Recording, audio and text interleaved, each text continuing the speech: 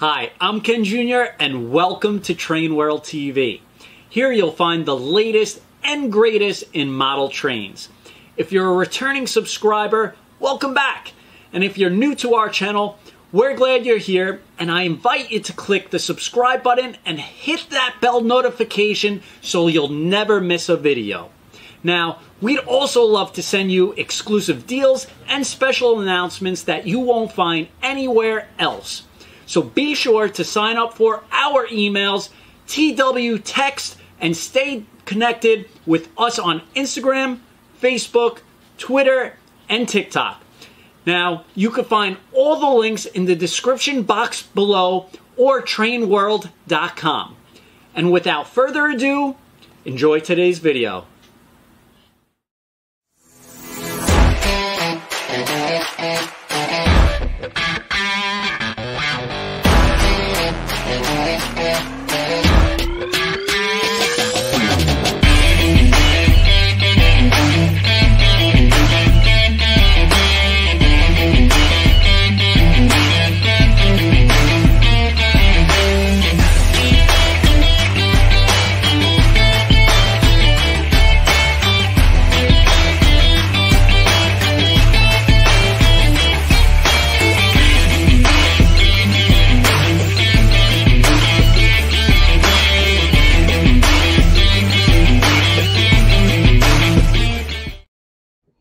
Hello and good evening, everybody, and welcome to Train World TV. Another action-packed night, and you know the gentleman to the, I'm not sure if it's your left or my right, but next to me, Ryan Kunkle from Lionel. How you doing, Ryan? Great. It's great to be back on here with you on Train World TV, and good for another catalog review night. That's it. We always appreciate Ryan. He's like, he always says yes to us, no matter how many times we ask him to do a video, a 30-second clip, pictures. He's always willing and able, and we appreciate that here at Train World. And so thank you very much, Ryan. And I appreciate you always coming out and being supportive for us. Well, we likewise, we appreciate everything that you guys do to help spread the word and get news out of what we're trying to do here at Lionel. So it's always great to be on. That's awesome. So tonight, what everybody has been waiting for, Lionel 2023 catalog, the flip through, and tonight we're going to talk about high-end power. And last Thursday night, the two young ladies, Cori and Meghan, were on our show, and they did a great job talking about the traditional ready-to-roll rolling stock, and also some Line Chief engines and all the great, I guess, novelty items that Lionel had to offer. But Ryan is here, and he will go over all the high-end stuff. And what's great about Ryan is he is a true expert in his field. He knows everything about it. So it's like getting the brains behind the engines. So it's always a pleasure having him on as a guest. So thank you, Ryan, for being here. And we're excited for tonight. Yeah, this should be a good one. We've had a great response to the catalog so far overall, whether it's the high-end section that we're going to talk about tonight, or some of the great new sets that we've got, the wonderful anniversaries like Disney that we have in there. There's just great stuff all through this catalog at a variety of interests, and that's one of my favorite parts about this catalog. I think we really threw a wide net out there and put something in it for pretty much everybody. That's right, and it's amazing looking at the orders. You look at the catalog once, but sometimes hearing it and noticing certain things, then people are like, "Oh, it does that? Let me order it." So these shows are really great because it lets you know exactly what the item does, or something that you just missed or glanced over. So it's very helpful. And we notice it in the sales afterwards, and I notice it myself. I make notes if something's if I miss something in the catalog. So it's always very helpful. But we have noticed that it's really spread out across the board on pre-orders. Everyone's just grabbing a broad variety of items. It's not just it's not only just the big boy, even though the big boy has done very well. Everybody kind of has been throughout the whole catalog purchasing. Absolutely, and usually we work together on this a little earlier in the catalog order cycle, but we're a little later this time just because of all the different shows you and I have been going to and everything else. And I think that's good because there will be some updates on a few things tonight. We've had time to get some of those questions through you and others, whether it's through emails or face-to-face at different shows. And so hopefully we can answer some questions tonight as well for people who might still be a little bit on the fence about an item or two as that order deadline gets closer for everybody. Yes, and just so you know, there is an order deadline. I don't even know what the deadline is. My father was supposed to be on tonight. He's stuck in traffic, but there is an order deadline, and our prices may change. So make sure you get the pre-order pricing and pre-order now if you're interested. So lock in at that low rate. Our pre-ordering is very simple. It's no money down. We don't charge your credit card until the item arrives and ready to ship out. So definitely take advantage of it if you can. If you hear Ryan talking about something tonight, or if you have a question on something, want to review something, go over it and make sure you get that pre-order in. So definitely take advantage of that. And put in the chat where you're from. I see a lot of people, some people from New York. Great to see you, even PA out there. Last night, we had another live stream. We had people from Australia and Korea. So it's always interesting to see where everyone's from. And we appreciate all the feedback and everybody saying hello. So thank you, guys. Yeah. And with that being said, Ryan, I'll let you kick it off. All right. Let's see. Can you? I think you have to throw up the screen there, Ken. There we go. Here's our. I figure we'll jump right in with the big boy. We'll sort of go through the catalog and hit the highlights here in the first section. We announced the big boy back in October, so I think people have had some time to get to know this locomotive a little bit. Lots of different variations in the different locomotives, and a lot of really great features on this one. We've certainly done the big boy a few times, but without a doubt, this is the most feature-rich version that we've put out to date. So you've got 4 smoke units in here: stack, whistle, safety valve, blow down steam. You've got the 3-speaker stereo sound system, speaker in the smoke box, 2 in the tender for some just amazing sounds. For the first time, this will have the force coupler on there, which adjusts those labor sounds depending on how hard the engine is working. Also, will work in conjunction there with the depleting coal load on all of the coal-fired versions that depletes as the engine moves along. 4-digit addressing for the first time. Well, just you name it. There's so many great features in this locomotive. The nice thing about a big steam engine is you can really pack in a lot of different cool effects. And so we had a lot of people reaching out saying they had missed last runs and they really wanted to see the Vision Big Boy come back. So here it is, better than ever. And the response on this, as you mentioned, Ken, has been just really great overall for this locomotive. Oh, sorry, I was muted. Without a doubt, this big boy is it's amazing. No matter how many times a big boy is made, it is still always the #1 selling piece. Everybody needs a big boy, and this Vision line big boy has all the features, all the bells and whistles, all the depleting coal loads. I mean, it has it all, and it's really beautiful, unbelievable, and every time it is made, it just Ryan and Lionel and the Lionel team takes it to a whole new level. So we're really excited to see this one. And I just wanted to show something real quick that the Lionel team did that you guys could also check out.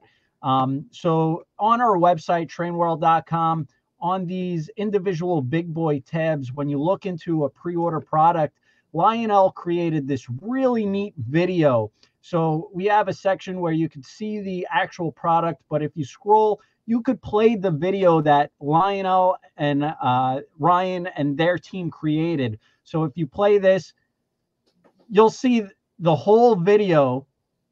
I don't know if you could hear it right now, but it's just plays the whole video, what it does. So it's a really neat video. If you haven't checked out, Lionel did a great job putting that video together. Mm-hmm. Yeah, it was a lot of fun doing that. We like to try and do different things to help people understand the product better, and just get as much information out there as we can for folks. Without a doubt. So yeah, lots of different deco schemes available on these. There's some minor detail variations between them. Of course, we've got the 2 fantasy Greyhound schemes here as well. We did that on the Lion Master locomotive a few years ago, and people really liked it. So we thought next time we did the Vision engines, we'd bring that back. And I think those turned out real nice. Every time we talk about big boys or any sort of UP steam, there's always people asking for more passenger cars. And so we've done a good portion of their business and excursion car fleet. We still have a few more cars we can add. We've got 2 of them in the 2-pack there. That's a separate sale 2-pack that we have not done before. And then we also have the dining car and the 4-pack, which brings back some of the more popular cars from the first run of these things way back about 2015, 2016 or so. And those are getting really hard to find. And we know, just like there were a lot of people who missed out on early runs of the big boy, there have been a lot of people looking for the flag baggage car and so forth. So I thought it was a good time to rerun some of the earlier road names and deco schemes on these cars as well.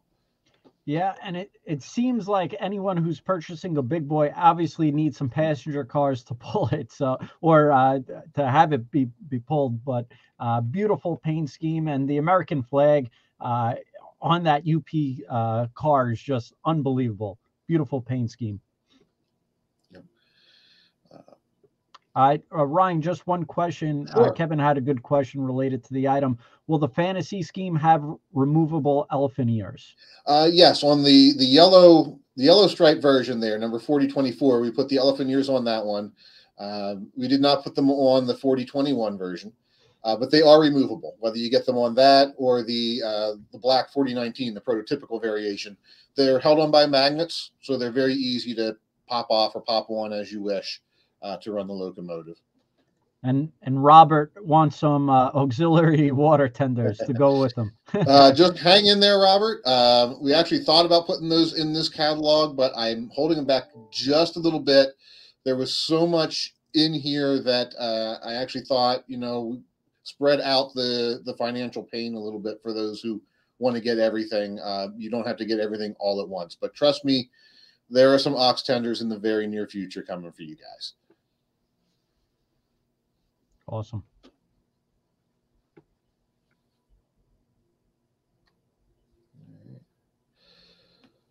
So next up, we've got the Big Boy Super Set, and this was a fun one to put together. Our sales team had a lot of fun with this, and they kept saying put more in it, so we did. It comes with pretty much everything but the forklift to get it into your house. You've got the Vision Big Boy, a set of Vision reefers, a set of Vision stock cars, a one-of-a-kind Freight Sounds boxcar, and the new Vision caboose at the end. So worth mentioning, all the cars in this set, the reefers, the stock cars, they have separate numbers from the separate sale 3-packs that are offered in this catalog, and separate sale and separate road numbers from all the cars we've done over the past 8-9 years or so that I could go back and find numbers for. So we're trying not to duplicate any road numbers here. So for those who really have large layouts and want to run a long string of cars, you can do that without duplicating the numbers. The reefers and the stock cars, very similar to the cars we've put out in the past. The fun new thing on the stock cars is we'll have some new sheep sounds in there this time around. That was one of the big things we heard about a lot at the show at Springfield about a week or so ago. People really enjoying the stock cars. We had the hog cars running around on the layout there with the quilling pig. People got a kick out of that. So this will have the quilling sheep, and we have lots of requests to put all sorts of different animals in the cars going forward. So we'll be keeping the sound team here really busy with that as a popular feature. And then the boxcar in the set is also unique. This will be the start, the first in what will be a series of cars featuring some of the Union Pacific's poster art from World War II. So it'll have a unique poster on one side, and then the other side where it would normally say Union Pacific serves all the West. We're changing that slightly a little bit. The wording will be serves all our best over on the other side of the car. So for those looking to start that series or complete that series, this is the first in what will be a multi-catalog run of those special boxcars to go along with that. And then the Vision Caboose is an all new piece. We haven't done a talking caboose since the TMCC days. And so this will work with the locomotives. You'll have the crew dialogue and so forth, freight sounds in motion. There'll even be a little air whistle on there for your backup moves. Lighted marker lights, of course, an electro coupler. And one of the features I think is really cool is we're putting the track IR on this as well. So if you're using the IR sensor tracks, you could use the caboose at the tail end of the train to trigger any number of functions that you'd like to program in to your layout. So if you want to, for example, throw a switch behind the train to line the siding for the next train out of the yard or something like that, you could very easily do that using the IR sensor on the cabooses.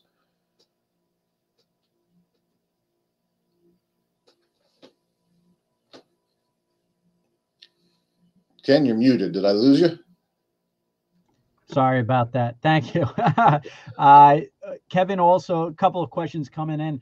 Kevin wanted to know if any elephant ears on the set and what happened with the radiator handrails. Okay, so on the locomotive in the set, there will not be elephant ears. The UP only put those on the 4019 in real life and only for a very short period of time. The radiators on the handrails, the aftercoolers, I think is what we're talking about there. Those vary from SKU to SKU. 4008 in the set has them. A lot of the other locomotives that we cataloged, we looked at earlier, do not. The last 5 big boys that were delivered did not have these on them, did not have the high aftercoolers at all from construction date. The earlier 19 had them, but they were later relocated in the second half of the 1940s. They were relocated underneath the footboards there on the pilot deck. So it's a detail that we've changed from engine to engine depending on the era that it represents. Perfect. And Kevin, you asked where you could find the details. If you go to our website, trainworld.com, if you type in the item number of the Big Boy Superset, we do have it listed, and we do list out all the details for more information on that. Anthony wants to know how many pre-orders do we have for the Big Boy set.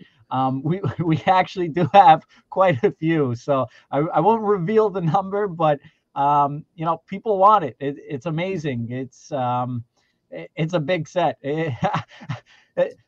I wonder how big the set actually is going to be.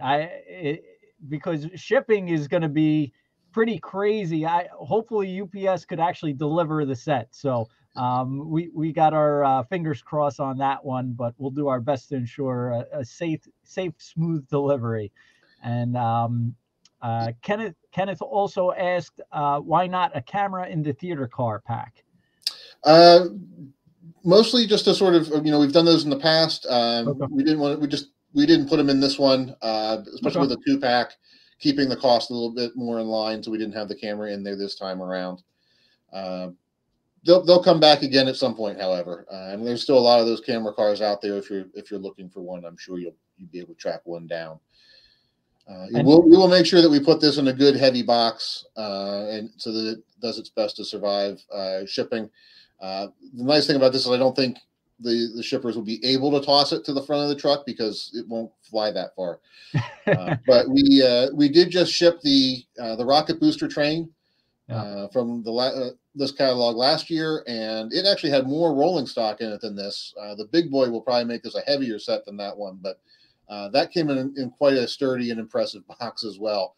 That is quite the showstopper when you see that sitting underneath the Christmas tree, I'm sure.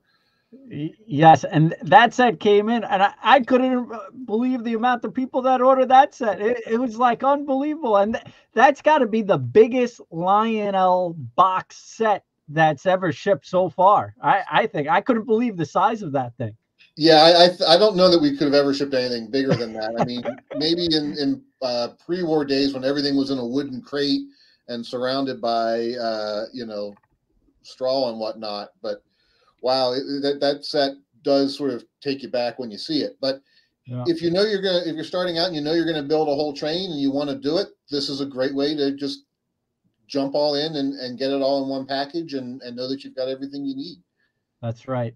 And just a throwback to the Lionel post-war days, there was, Lionel made, I forgot what year it is, but the Hudson set, the famous Hudson set, and it was like the largest Lionel train set. It came with the ZW, and that set box was massive back then. But now Lionel has doubled that in 2023 on the new set box. So who knows? One day it may be a collector's item on the biggest set boxed item. Yeah, certainly. We keep getting bigger and better, and we've noticed over the past few years some of these big sets have been consistently really good sellers, and so why not? Perfect. And I did see a question on when the pre-orders will be built. All the engines will be built at different days, but for the big boys, do you have a estimated production? I don't. I'm glad you brought that up. I saw Yeah. that question and wanted to touch on that too. So, for the most part, all the locomotives that we're going to see in what we're talking about today are a build to order locomotive. Even the things that aren't listed as build to order, we do get our orders in and then base the production quantity off of what we see. We produce a little more overage on those, but again, if we have a strong run of something, we order more. If it's a lower seller, we are a little bit more conservative. We will gather all the orders from Train World and all of our other dealers around the country at the end of February, and then the first week in March, we'll be sending all of our collective orders over to the factories so that they can begin the production process. Once they get those orders, it usually takes about a week or two for us to get schedules back from them all, review them, make some adjustments if we can, and then we'll update our shipping schedule and let people have a better idea of when things are coming. Our goal is for everything in this catalog to deliver to you before the end of the year this year. There are always one or two pieces that don't quite make the year. Some things might be here as early as August or September. Some things might be here the second half of December. Um, I would suspect for the big boys, we've got the engineering done on this. We've got the samples done, the tooling's done. Everything is ready to go on these big boys. So I don't see any issue with them making the year. It'll just be up to the factory when they want to slide them into the production calendar, whether it's late summer or early fall, and that can make a bit of a difference in when you'll see them at Train World and then on your doorstep. And a big part of that will depend on how many orders we get, because there's factory capacity, and you can only build so many locomotives at a time, and it's sort of a bit of a jigsaw puzzle for them to figure out what's going to fit in best and where we sit. But I don't see any reason why these locomotives at this point would be anything that would miss the year. Our goal is certainly to have these to you in time for Christmas 2023. Beautiful. All right, sounds good. All right. Well, we've talked about the Vision Reefers in the set. We also have them available separately. All of these 3-packs come with one car with all of the sounds, 2 cars that are nicely detailed. The sound cars have 3 different stop scenarios. So you stop to ice the car, to load the car, and to unload the car. You get those different loading and unloading scenarios as you roll along. And then when the car is in motion, you get the freight sounds, the clickety-clacks, the squeal of the wheels, and so forth. So these are a whole lot of fun. They're always a great seller for us. We've done Santa Fe and PFE numerous times. Fruit Growers Express and Great Northern, this will be the first time we've done those in the Vision series. So those will add a little bit more color in there. With the Santa Fe cars, we do have the listing of what cars got what names. So I always do some research and double check myself to make sure we're matching the correct train names on the correct number series of the cars and not repeating ourselves. And that goes for some of the other little detail differences and deco differences on the cars as well. So we do our best to try and get those as right as we can for you. Really nicely detailed cars, and a lot of fun in all of these. Perfect. And before we move on to the next engine, there was a question about Legacy. Base 3. Not Sure. sure if you want to bring up the status or when they'll be delivered. Sure. Yeah, absolutely. We're making steady progress on that every day here. It's our top priority in the engineering department to get that not only completed, but to get it really done right. And we're making some great steps on that. Right now, things are looking like a probably early fall or mid-fall delivery. We're saying late Q3, early Q4 delivery time frame on that. The long lead time components that we needed to order are all on order. We have enough parts currently on order to cover the current production and a little bit overage. So if you've got one on pre-order right now, you should be fine. When they come in, you'll get one. And then we'll probably be putting in another order by the end of this year to put some more back in stock, because it's been a great seller for us. If you've seen us at some of the shows, you've seen we've had some demo samples there. It's working great. They're still adding some new features to the Cab 3 every time I see it, which is pretty cool. Dave now has a feature in there where if you touch the speed readout, it actually brings up the big red knob like you have on the Cab 2 or the Cab 1. So you can just scroll it with your finger like a knob on the Cab instead of using the thumb slider at the side, if you prefer that. So neat little things like that are still getting thrown in there as we develop it. It's going to make this a really cool new item and a great new way to control your trains. And this is really sort of just the beginning, right? We have to get the base right, because we intend on making this the standard for Lionel control for the next generation of things. There are a lot of things we want to do and add on and develop further that this will be supporting down the road. So there'll be a lot that's going into the base 3 that you won't really appreciate right now, but we'll certainly be appreciating more and more in years to come.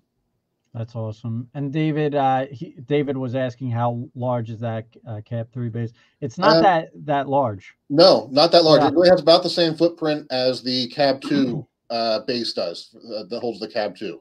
Yeah. It's very sleek. Very sleek. Very sleek design. Won't take up a lot of space if you put it on your layout or under your layout. We wanted to make it an attractive piece so that, if you didn't bury it, you didn't look like a big black box in the middle of everything. But really nice piece, and a lot smaller than. That's one of the first things people say is, "Wow, it's not as big as I thought it was going to be." It's not like the ZWL. It's small, it's light, and it'll fit anywhere in your train room for sure. Awesome. Thank you for that. All right, the stock cars, we touched on these as well. These are our double-decked stock cars. These were used for smaller cattle, hogs, sheep, goats, that type of thing. And so this will be our first sheep car with an all-new sound set for that. Again, like the reefers, you'll have loading and unloading and car cleaning stages on this, which I'm sure we'll have a lot of fun making up the sounds for that as we go through things.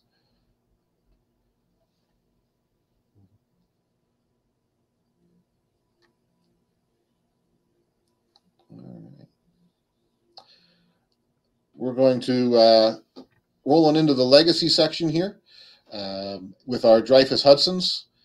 Probably second only to the big boy, if that. This was, I think, one of the biggest splashes of news coming out of the catalog.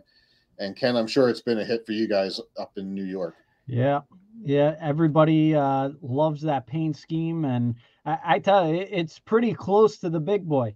A lot of people pre-ordering this, and the darker paint scheme is actually really sleek looking too.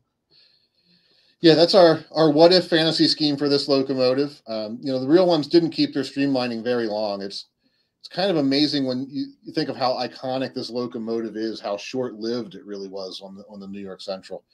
But we thought, well, what if it had stuck around a little bit longer and they reversed the colors to match the passenger trains as the cars went from a light gray with dark striping to a dark gray with a light stripe around the windows.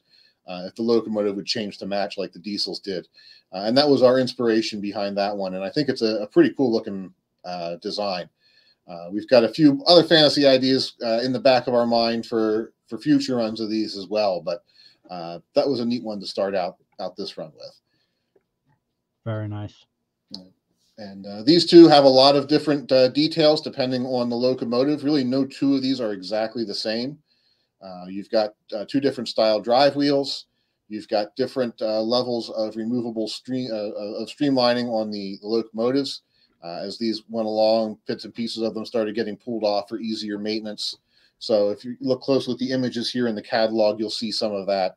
Locomotives that have, for example, the pilot shield removed over the coupler or over the air compressors or the firebox. And we matched that to prototype photos so that we could get that detail correct. Biggest difference, the early versions have the streamlined tender. Some of the later versions have the PT tender, which is almost as big as the locomotive itself.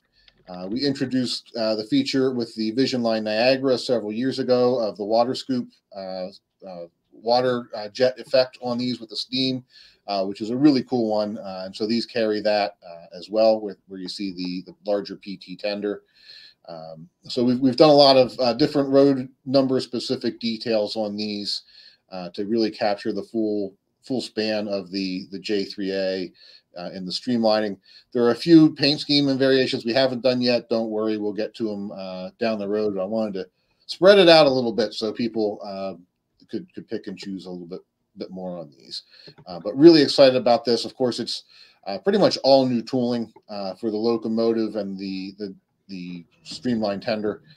This isn't former MTH tooling. This is tooling that we designed and redesigned and rebuilt ourselves to use some of the core pieces that we already had from our existing J3 and so forth, and to really capture all the details that we wanted to capture and build it the way we wanted to build it. So this one's been in the works for probably about 2 or 3 years now behind the scenes, and it's nice to see it finally getting the light of day. I know this is a locomotive a lot of people have been asking to see come back in the lineup for well over a decade now. Beautiful looking, and tons of pre-orders on this. This is definitely probably the second most amount of pre-orders other than the big boy. It was the big boy, this and the Mickey hand car, but I mean that's a different price point. But for the high end, it's that and the Dreyfus for sure. Mm-hmm. Yeah, and then we do have the passenger cars to go with it. We're tooling up a new railway post office car, new diner, and new observation car to accurately reflect the 1938 20th Century Limited. I've had a lot of people ask me, New York Central guys ask me if we'll do the 1940 variation of the deco scheme, and yes, we will. Again, thought it would be better to bring out one year's worth of train first, and then we'll bring out the next and the locomotives to match in the not too distant future. I promise you won't have to wait 20 years again to see these back in the catalog at the very least. But some new tooling on these passenger cars to match the 20th century. You've got the 4-pack of cars with the RPO and the observation and 2 sleepers, another 2-pack of sleepers, and then the 2-pack of station sound diners, one of which will have the sound and the other will have the interior details, of course. We didn't think you would need 2 sound cars with this, but the 20th century always ran with 2 diners. So why not put 2 diners on your train? And this saves you having to buy 2 sound-equipped station sound diners to get the right-looking consist. And so what's the radius again, Ryan? A lot of people asking questions on the radius. Great question. So the passenger cars are 054. The locomotive is, we're going to rate that at 060. It says 072 in the catalog, but 060 with either tender. You'll be able to do 060. I cannot promise that we'll do 054. We couldn't test everything on that the way we would like to guarantee 054. But we feel very comfortable that 060 will not be a problem for these locomotives. So that may help a lot of people out.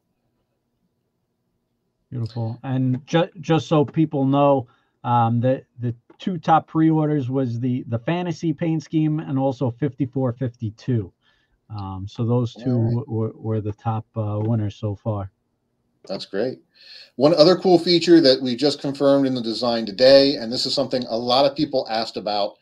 I'll be honest, I don't know if it's a prototypical feature or not, but a lot of people wanted it, and so we've talked to the design team and had them add it, and that is that there will be 3 LED running lights, one over each drive wheel on these locomotives to illuminate the drivers. Oh, really? Yeah, so Okay. something we heard a lot of requests for, and we looked into it and said, yeah, we can make that happen. So Has that's that ever been done before for you guys? I've heard various reports of whether or not it was done on the last run of Hudson's we did of these years and years and years ago. But we have them on the big boy. We have them on a few other locomotives. It's a lighting feature we've done before, Okay. but it wasn't originally in the design here for these. Because again, I can't really confirm whether or not it was a prototype design feature. And if someone knows, please let me know. I'm always trying to add to my library of useless historical knowledge to board guests with the dinner parties. But this one, again, we had a lot of requests for it, and so why not? So you're hearing about it here on Train World TV first. That has now been added to the J3 Hudsons, and that'll be on all the different variations. ZA actually had an interesting point. Is there a reason why you didn't make this the Vision Line announcement? Because it's kind of like a Vision Line engine, pretty much. It is kind of like a Vision Line announcement with all new tooling and everything. We wanted to go with the big boy this year for a variety of reasons. We do our all new Vision Line engine every other year.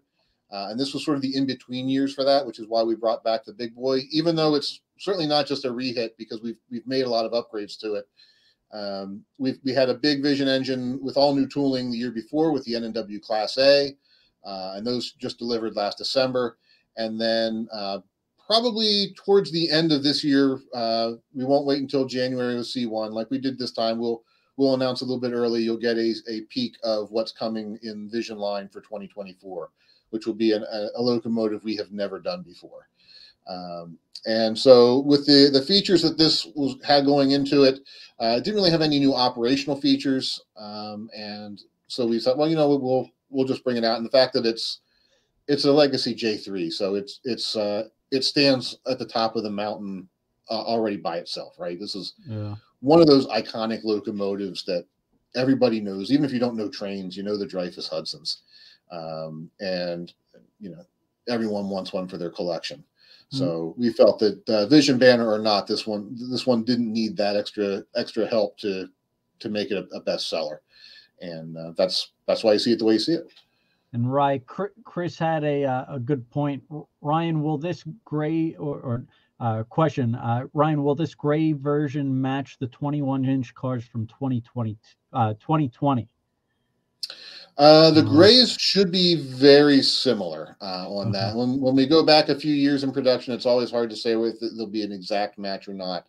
But I suspect we'll be very close. I've been working with a lot of people to try and get the colors on this as correct as possible. And with the New York Central grays, there seems to be a fair amount of consensus that there is no consensus on what proper New York Central gray is. Sounds like most trains. Yeah, but we've worked with. I'm working with a number of people right now to make sure that we get things as accurate as possible. We do have New York Central paint diagrams to get the striping widths and so forth correct on these and get those details spot on. But one thing I can tell you that the locomotive and the passenger cars here will be color matched as best as we can. But matching it to anything else from prior runs, especially from other companies, your mileage may well vary on that one. Yeah. And Chris, I would actually recommend that you just sell what you have now and just repurchase from us for the new set, Chris. So that's shameless. Shameless. Yes, he goes, rest in peace, my wallet. That is true.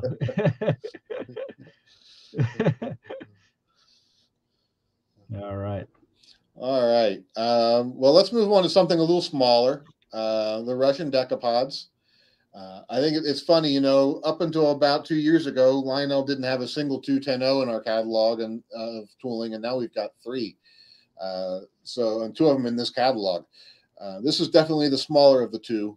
The Russians were a unique engine with a lot of fun history and well traveled over the U.S. So lots of great road name options on these, and we've explored some here that have not been done previously on this tooling. This is tooling that we did pick up from MTH.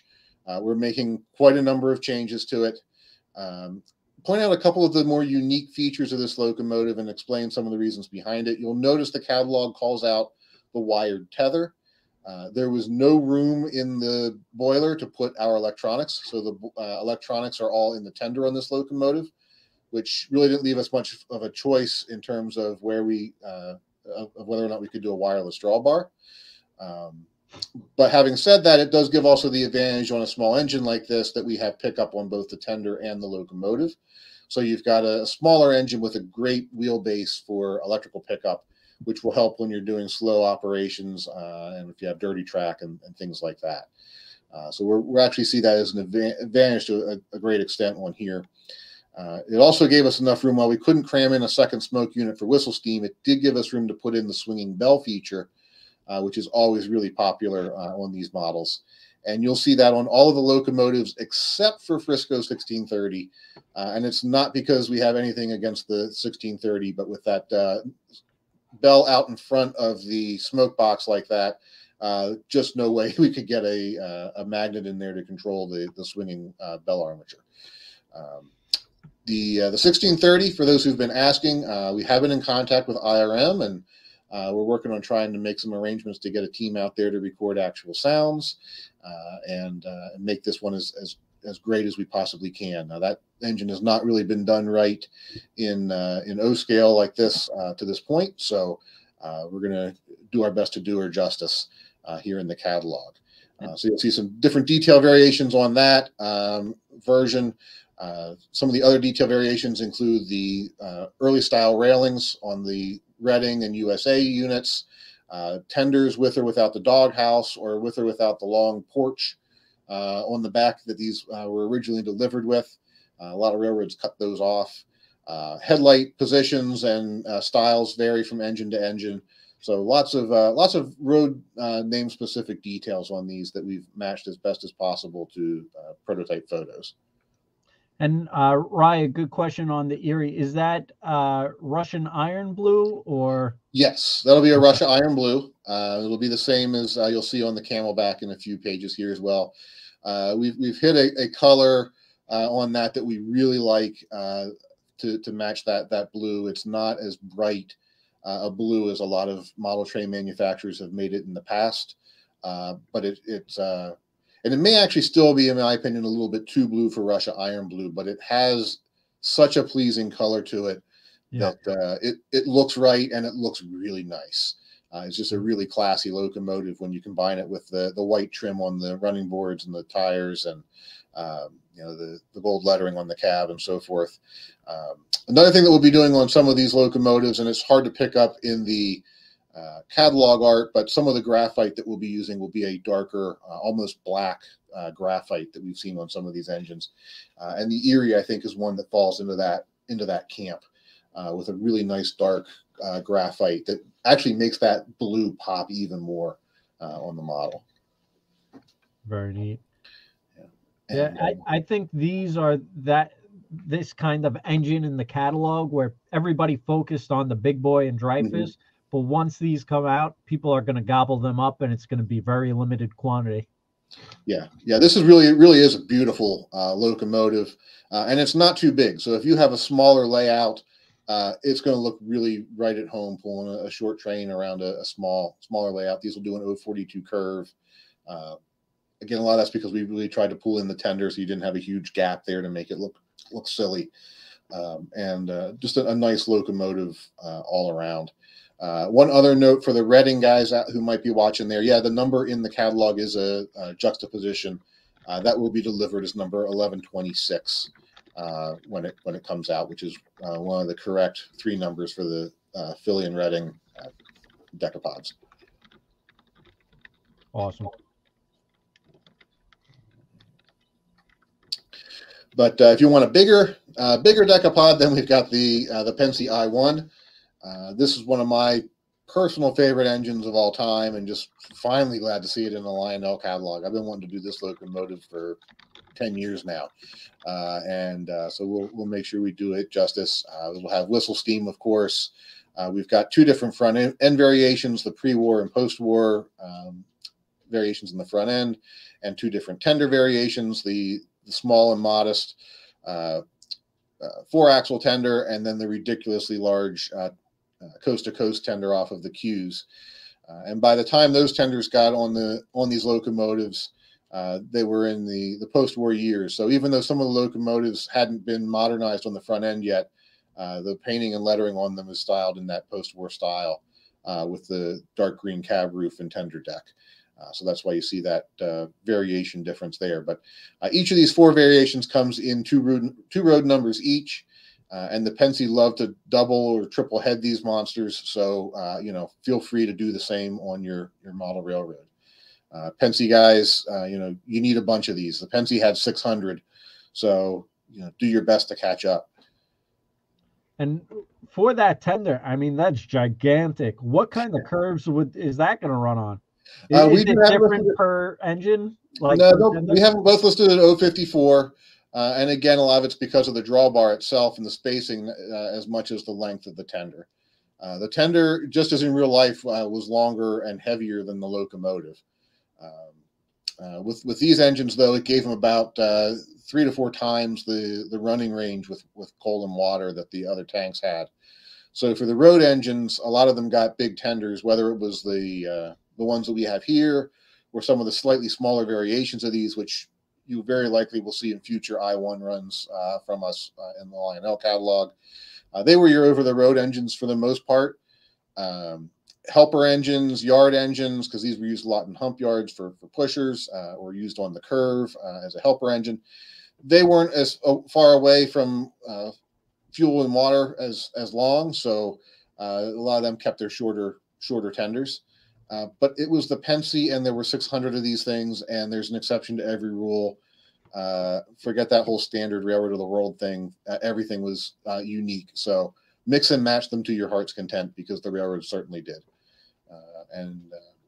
You'll find pictures of the same engine with multiple tenders on it at various points in its career too, of course. So you can have a lot of fun with these if you're a Penske guy. Without a doubt.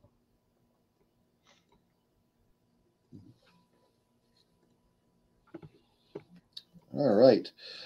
Next up, we've got Santa Fe Northerns. These are the big Northerns, the 2900 series locomotives. We've done the 3750 class in years past, and we borrowed some of our fantasy schemes from some of those runs. But there's really a big difference between a 3750 class and a 2900 class 484. These are much larger locomotives. In fact, they share the same boiler as the 210-4s that we released last year. So if they look kind of similar, it's because the prototypes were identical from the running boards up. It was just a matter of changing out the driver sets. So a really big locomotive, almost as long as the big boy. We have these in the catalog mistakenly shown as an 031 curve. These will definitely not do an 031 curve. These are in your 072 ballpark. As I said, they're quite enormous. But a really cool locomotive. Of course, you've got the 2926, which is still in operation today. So we did that in both a more glossy and polished excursion version, as well as a more in-service version. We had a lot of requests to do something similar after the Class A's came out with the 1218.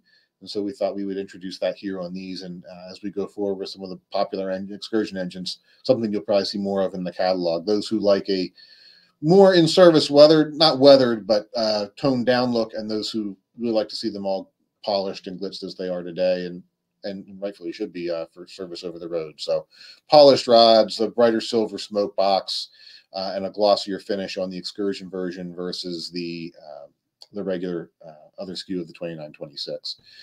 And then we have the 2912 and the 2903, which I believe are the other two survivors of the class as well. A new variation of the Santa Fe War Bonnet. We've done some black bonnet schemes, but this one with the silver tank, I think, is going to look really cool on the point of your passenger trains. And then a throwback to the Blue Goose, which of course was the Hudson, but actually, this have a different engine too, but just a really great color scheme on these. We had a lot of requests to do some matching passenger cars, so I think you'll see something like that in the not too distant future as well. And Rye, any plans of doing passenger cars for the Blue Goose paint scheme? Yeah, as I just mentioned, down the road, I think we probably will. We've had a lot of requests for that because we've done 2 engines like that now, and it's such a cool paint scheme. So I think you'll definitely see something in the not too distant future. It's on my hit list. Okay, cool.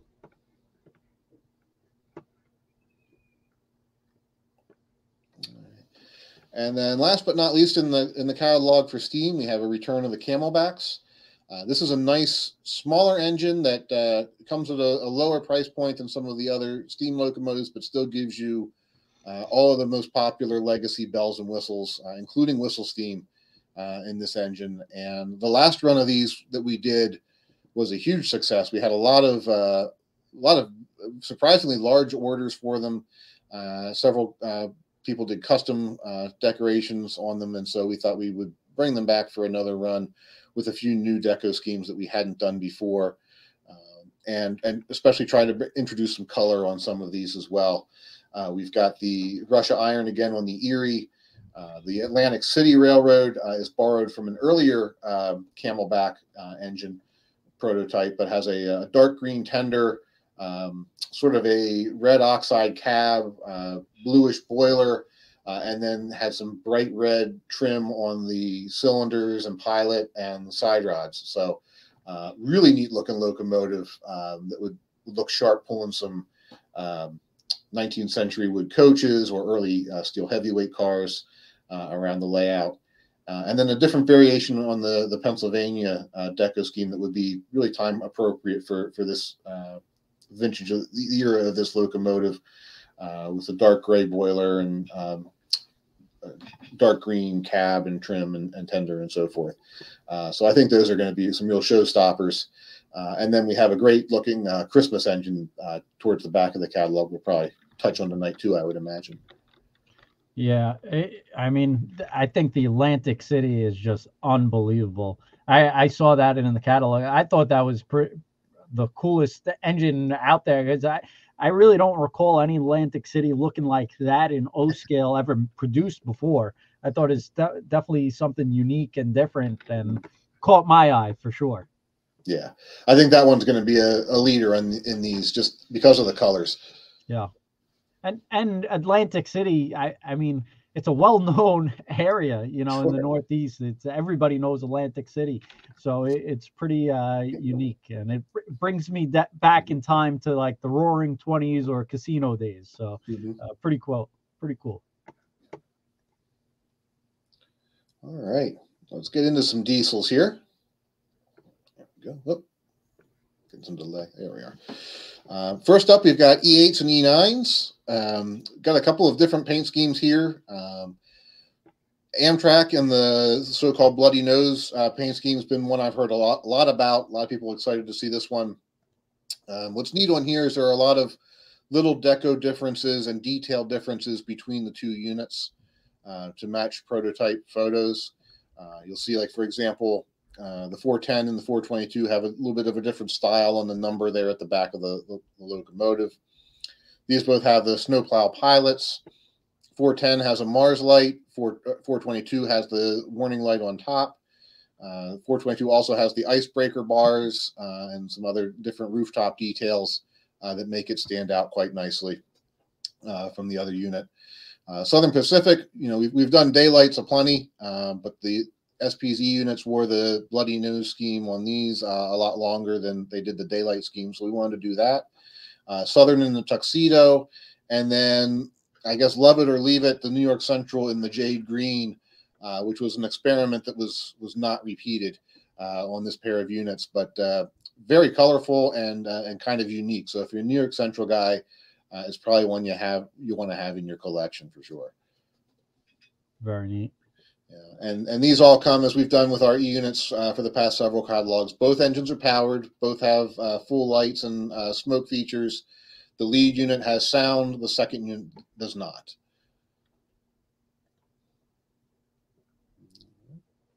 Another pair and another great paint scheme are the AC&Ws. These guys are just down the road from us. They're less than a 2-hour drive from Lionel headquarters. And so we've met up with them on numerous occasions over the past year or so with the F units that we delivered last year, and then doing some planning for the upcoming convention here with the LCCA this summer.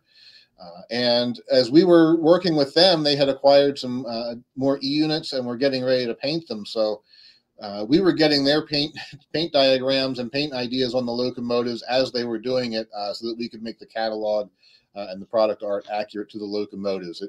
It's certainly the freshest paint scheme that we have ever done on a model train for these locomotives. But those who saw the F7s that delivered last year, you know how wonderful these colors are. The magenta and the gold color, yellow gold color on these, just absolutely striking.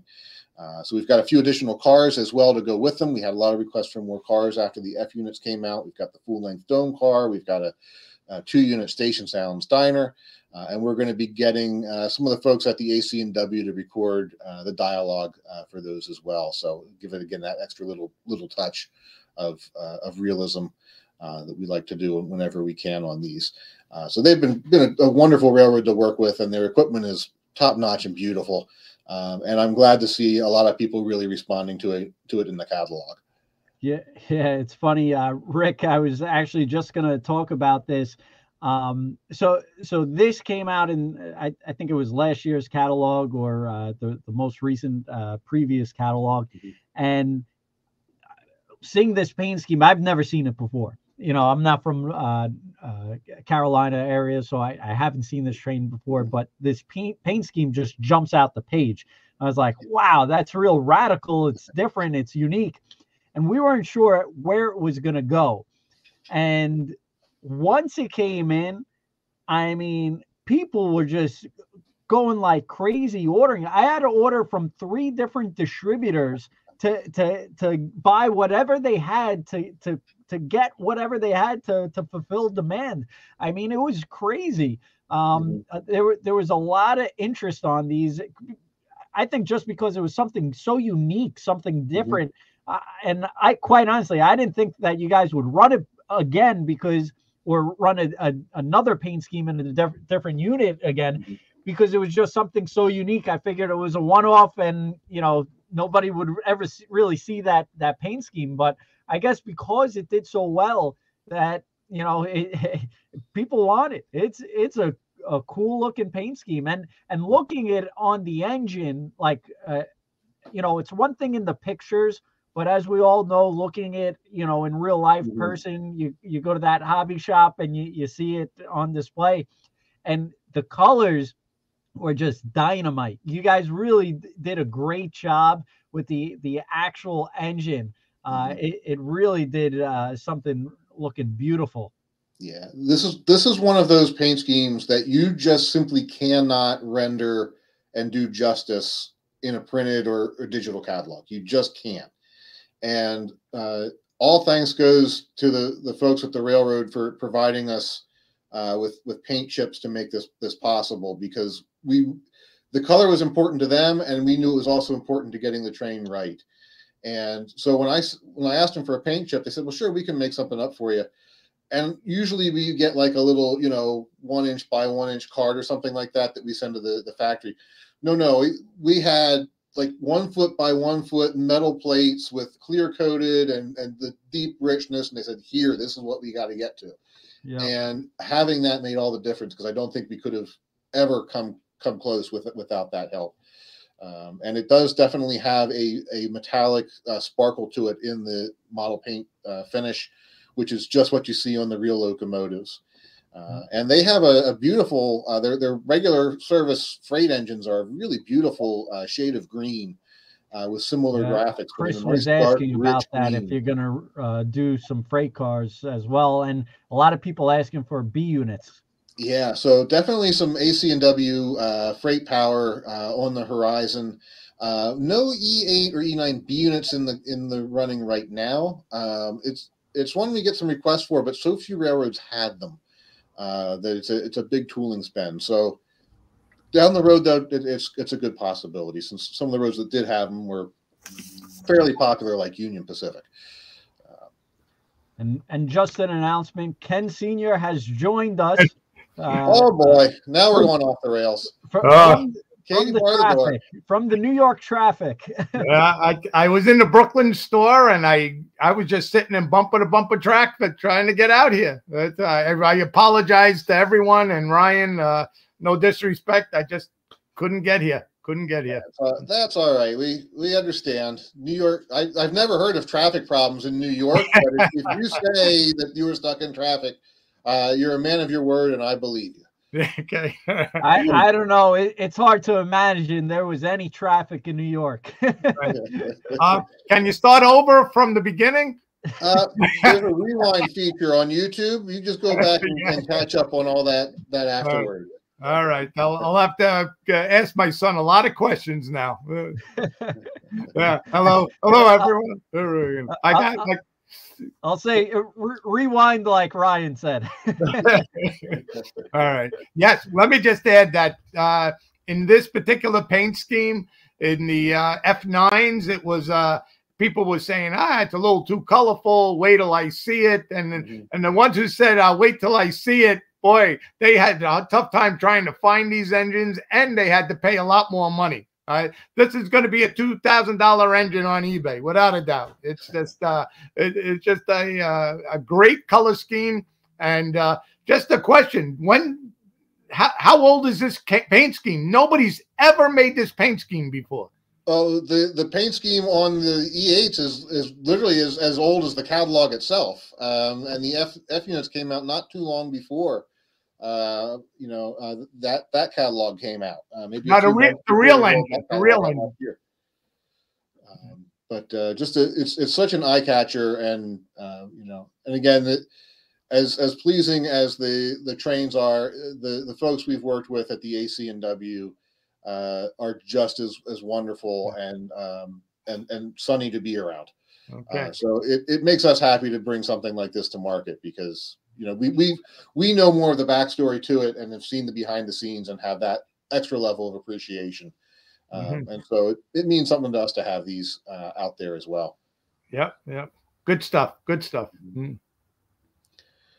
All right. Well, we've got some ES44s here as well. Always a big seller for us, as you guys know. A variety of fantasy schemes in here. I tried to pick some of the really interesting locomotive liveries from the mid to late 1990s on a lot of these units. And then two for the Kansas City Southern as well, which are both prototypical paint schemes, of course. And then for the fantasy heritages, we've got two road numbers of empowered and one in the super base unit for each road name. Kansas City Southern, we did a powered and a non-powered for those who may want a nice piece to sit on their mantle, or just have add into your consist without all the extra cost and noise and so forth of the super base unit. But rather than to belabor on these, I thought this might be a nice segue for you guys to chat about one of your releases out of this catalog, which is also one of the, speaking of interesting paint schemes, one of the coolest ones we've done in a long time. Yeah. Kenny, you want to take it, or?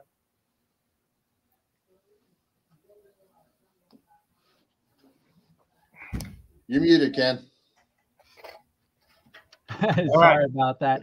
If you go to our website, trainworld.com, thank you, Ryan, you could see our main banner is the Flying Tiger ES44. And let me tell you, Lionel and their graphic designers and the whole team at Lionel truly are just so incredible to work with. He actually has some knowledge in the aviation field, so it really came out unbelievable. And I quite honestly, I'm trying not to be biased, but I think this is probably one of the coolest engines. And I know our previous run was just an unbelievable looking design as well.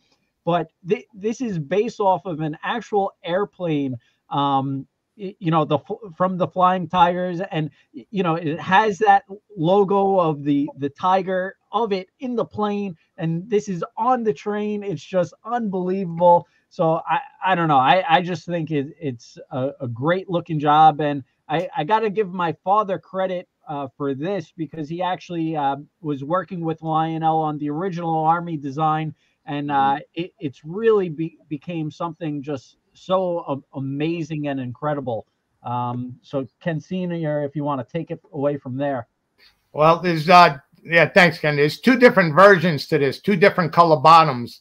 And the reason for the two different color bottoms is because the actual planes had different color bottoms.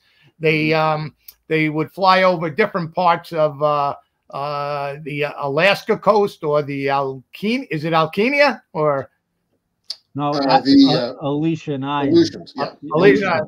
Okay, and then they would paint the color different so it would confuse the enemy into which nationality the plane was just by changing the different colors at the bottom of the plane.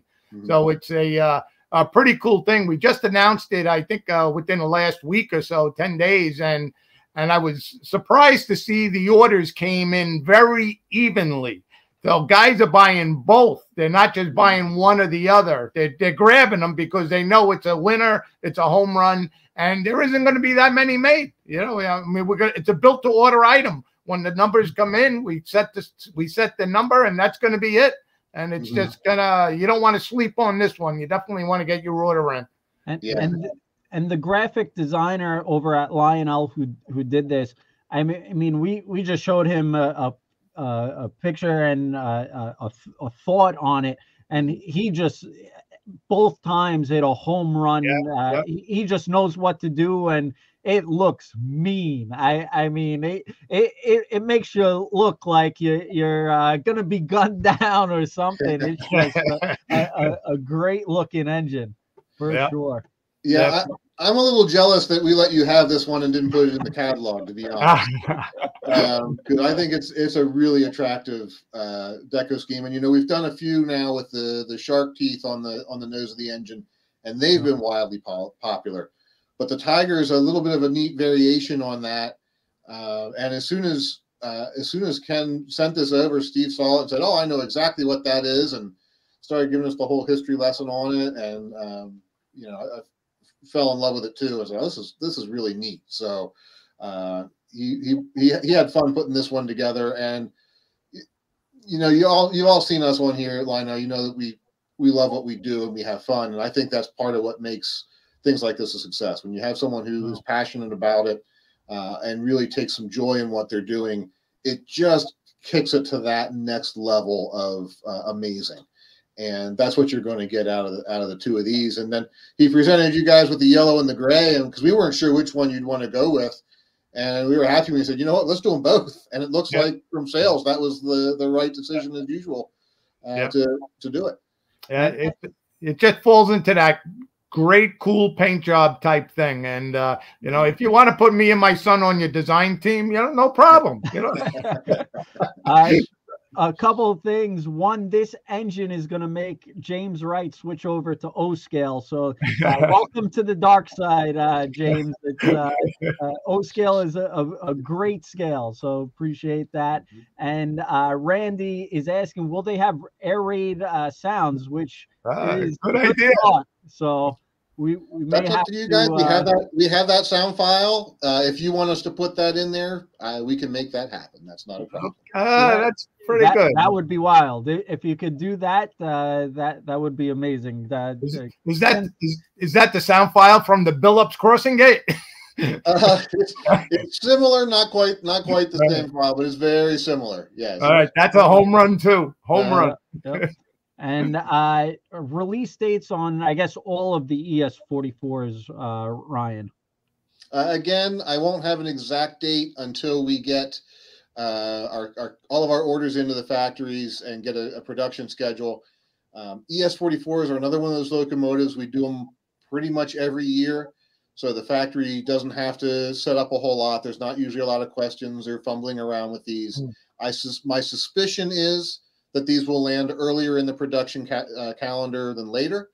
But a lot of it will come down to total orders and how we fit the puzzle pieces together. All right.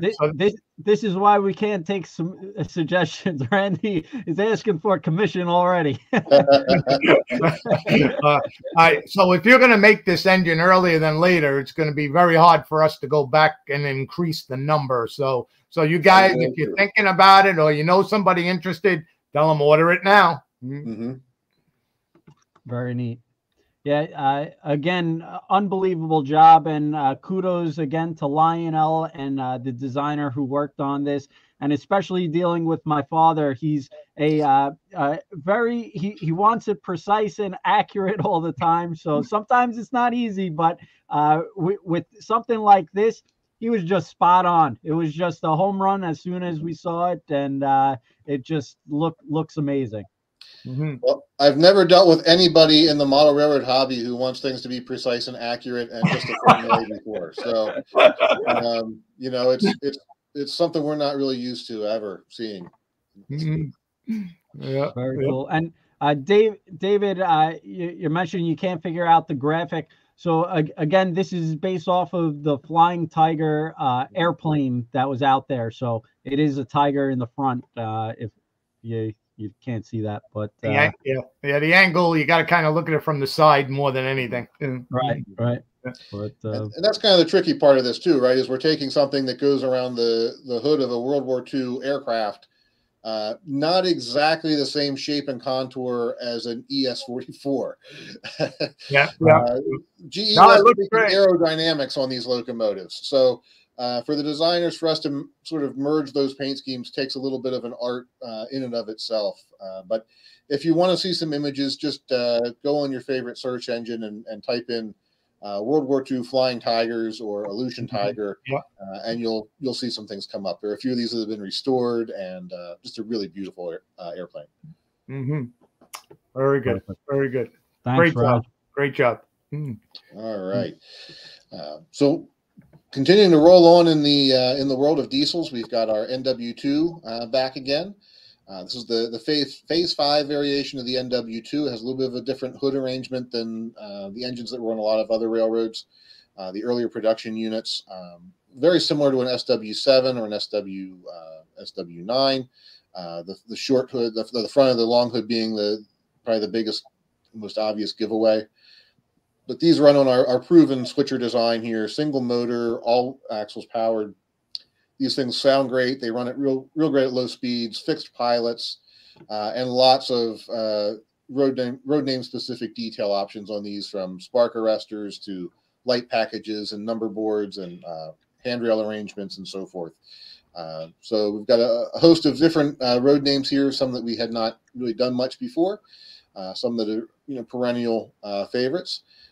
And I think there's probably one in here. If you need a switcher for your layout, you just can't do better than this platform that we've built up here on these. Mm-hmm. All right. Another all new one to the Lionel catalog is our GP20. This started out as a Rail King scale model from MTH that we had acquired, and because the body is scale proportion, and we really didn't have a scale Jeep 20 in the lineup, we figured why not, while we were making changes, just go all in and upgrade it to Legacy, and add the separate grab irons and extra detail parts and so forth that separate the engines apart, and so forth here. So this will be a new engine in the lineup. Glad to have the first turbocharged Jeep in the Lionel catalog in Legacy. A variety of different paint schemes options here as well. Most of them 2 numbers per road, 2 different variations on the Penn Central, since they were always coming up with different variations of their deco schemes. And you will see some nice detail variations as well, from dynamic brakes or not, roof hatches, lighting and antennae and so forth. The Kansas City terminal has a lot of great roof detail tacked onto it, and a really great, colorful, bright yellow color scheme. So even though it's not a very well-known railroad, I thought that one had a pretty good chance of doing well for us if you put it in the catalog, because I really liked it. So I thought, well, why not? Let's give it a shot. Mm-hmm. Brian, after this whole thing is over, I want you to stay on. I couldn't talk to you in the beginning, so I want to talk to you at the end. Okay? Okay, no problem. Great. All right, a few of our high-end legacy sets here. The first one up is a Camelback set for the Lehigh Valley. Really a nice turn-of-the-century anthracite coal country freight train here. You've got a trio of 50-ton hoppers, the wood boxcar, and a bobber caboose, along with the great features on the Camelback that we talked about earlier on. The Lehigh Valley paint scheme was simple but classy, just enough trim to make it pop and give it that little bit of style that you needed on a road that was sort of all business, but still a lot of corporate pride in it. The caboose on here, is that going to have the same detail that the one that came out in Stroudsburg, the same interior? Yes, it will. Nice heavy die-cast frame, full interior detail, LED lighting, really nice caboose, nice model. Yeah. Anytime anybody sees that caboose, that small caboose, they buy it. It's just perfection, that caboose. It was really done nice. I saw some folks jump on from Pittsburgh earlier. This one's right up your alley. Union Railroad hot metal set. You've got the 3 spacer gondolas, 2 of the hot metal cars, and of course the caboose. Since the Union's one of the few roads still using those on pretty much every train, along with the NW2 diesel. There's another hot metal car available as well as a separate sale option if you'd like to pick up another one of those. Those are an all die-cast car, really good and heavy. And then they've got the glowing hot metal load inside. And I don't know if Meghan and Cori pointed out some of the other hot metal cars further back in the catalog with some of the other licensed and theme sets. We've got one for Area 51. We've got a couple of Christmas versions as well. So if you like that sort of thing, check out some of the further back pages in the catalog as well. We've got some neat variations on the hot metal theme. On the Christmas one is selling the best for me. I don't know. I guess the guys are making a freight set with those E8s also. I would think. And, Christmas cars are always popular for us. And, we thought this would be kind of the world's biggest thermos of hot chocolate. So neat car. Yep. Fun to do this in something other than the usual steel mill colors of black and rust and silver. All right. The Iron Hippo set. Another one of my favorites. We've got the I-1 here. This is the surviving I-1 up in Hamburg, New York. You get 6 GLA-style hopper cars here and one of our Vision cabooses or cabin cars, an 8-style cabin car. First time we've brought that into the lineup. You've got, of course, if you're going to do it with all the crew talk, you got to have the train phone antenna on that. So we put that there. The features on these are the same as we talked about an hour ago with the Union Pacific cars, just in the Penske car body. And then all the cars in this set, as well as the 2 different sets of Penske add-on hoppers that we have in this catalog. You see one pair here and another pair a few pages further back. Those will have a resin ore load in them instead of the normal plastic coal load. In this era, the Penske had not built dedicated ore cars yet. The G38s and G39s were still a decade or 2 down the road. So they used hopper cars to carry ore. And since the iron ore is much more dense than coal, you could only load it so far. And so looking at it in the side view like this, you don't see the load, but there'll be a resin load down in there to give you a nice ore train look. And of course, if you wanted to swap out the ore loads for a coal load, you could easily do so on these if you'd like.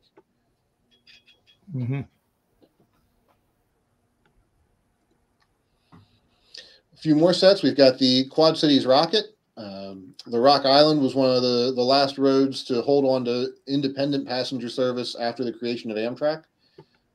At the end, the Rockets were a small train, and the inspiration behind this was to do a very small passenger train that you didn't need to have, a huge layout to run a 12-car passenger limited, just something nice and simple. And the Rockets really fit that bill. A single E-unit and a pair of coaches was usually the train of the day. Food service was served out of an igloo cooler in one of the coaches. When you start to read on these, there's a lot of great stories out of the Rock and its last days of passenger service, because even though it wasn't very flashy, it was still a very service and family oriented railroad. And so there's lots of personal stories attached to, stopping the train at the other end of town instead of at the station because they knew that's where the one passenger in that town lived. And it saved them an extra walk. Or at one point when there wasn't enough food on board, stopping to run over to the convenience store and get sandwiches for everybody. You knew you were going to be late anyway, so it didn't matter. You made up for it in service. And fun little stories like that were just neat. And I kind of fell in love with the train myself as we researched this one. But that great bicentennial era paint scheme on the locomotive is no slouch either. So that made it really easy to do. And then the Santa Fe Fast Fruit Express, similar in concept to the Vision set, just on a slightly smaller scale with the Santa Fe Northern, a 3-pack of Vision reefers. Again, one with the sounds, 2 that are nicely detailed. Separate road numbers on these from the others that we've done before, the different train names on the opposite sides of the cars from what you see pictured, and the Vision caboose here as well. I like how you say it's on a smaller scale. Like that set is it's a Northern and 4 Vision cars in here instead of 9 or 7 or whatever we had there. But it's that's right. When this was looking modest, you've been on the catalog pages way too long. That's right. Yeah, Ryan, question. The caboose on the set, is that the way it's supposed to face? Is that the front like that? Well, caboose can run either way. Okay. The way our tooling is set up, we have the marker lights on the long end with the cupola offset towards the front of the car. Right. But if you look at the cabooses, you'll see a set for mounts for the markers on either end of a caboose. Mm-hmm. Typically, they were not turned at the end of the run unless they were turning an entire train or working the train for some reason like that. So they just picked up the flags or the marker lights at one end of the caboose, put them on the other end, and the caboose went the other direction. Okay. Yeah. They were not limited. They weren't like an observation car on a passenger train, for example, where you had a pretty good reason to turn the car. Cabooses went where they went to and how they went to most of the time. Okay. Mm. There we go. Okay. We've got a couple of freight cars to touch on. We'll touch on them pretty quick. I know we're running a long time here, but there's some neat things in here. We've got our 50-foot flat cars with the 40-foot trailer coming back. Some fun private trucking line companies on railroad flat cars here. And my favorite's the Lionel Play World car, which of course is based off of real Lionel trailers that we found some photos of from the, I guess, late 1970s era on the Lionel Lines flat car. So for the guys who like to combine a little bit of Lionel play in your prototype themed world, this gives you the best of both worlds. Mm-hmm. And then we've got some more of our gondolas. This is a great car with a lot of detail, the drop ends and so forth, and some wonderful new road names there as well. The grain door boxcars have had a lot of attention, surprisingly for me, out of this catalog. I had a lot of people comment on these. We hadn't done this detail variation in quite a few years. You open the main steel door on the sides of the car, and inside you'll see a simulated set of wood plankings, what they call a grain door, and then beyond that, a vac-formed grain load. Before covered hoppers, this was really how a lot of bulk grain was transported in the country. It was loaded and unloaded manually, which was quite labor intensive, but it freed up the car to be used in general service for the rest of the year. So for peak harvest time, you could pull a boxcar in and clean it out and then use it for grain service for a couple of months and then put it back into the general service pool. Mm-hmm. And so from the 1940s into really even the 1970s, in some cases up to the early 1980s in some limited areas, you still saw some 40-foot boxcars roaming around in this service. Just a neat little variation on the PS1 theme that we've done frequently. Yeah. So what the door opens up and those are like planks of wood? Is that what that's supposed to be? Yeah, they would sometimes they were planks of wood. Sometimes they were, in later years, they would be more like a heavy cardboard, I think, in some cases, with some light wood bracing behind it. So basically, they would just go in there and tear out the planks and try. You didn't really want to try and save them necessarily, and let the grain spill out, and then go in with shovels and scoop out the rest. Or in these grain door cases, sometimes they might be knocked down bit by bit, but the force of the grain behind it is what really held the door in place in the car. So, okay, cool. We've got some more N8 cabins here. These are the standard variety without all the vision electronics. 3 different eras of Pennsylvania Railroad paint schemes, as well as a Penn Central and a Conrail here. This was the most modern of the Pennsylvania cabooses. These were built around 1947, if I remember correctly. And these were the last cabooses that the Pennsylvania purchased or built new.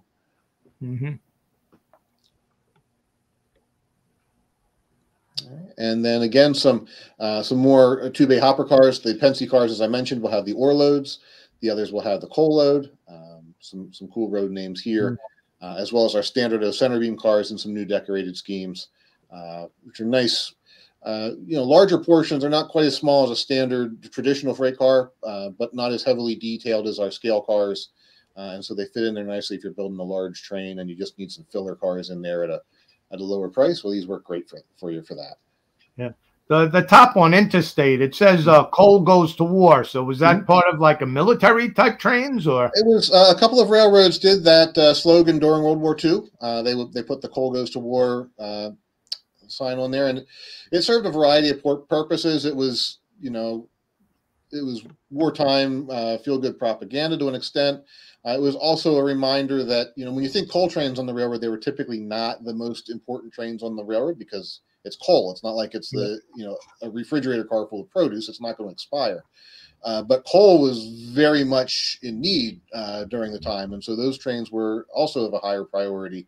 And it was a reminder to the crews that, you needed to move the coal along just as much as you did the tanks and munitions or foodstuffs and other supplies. Okay. All right. So this gets us into the traditional section, which I know you guys talked about last week with the real experts behind the company, with Meghan and Cori.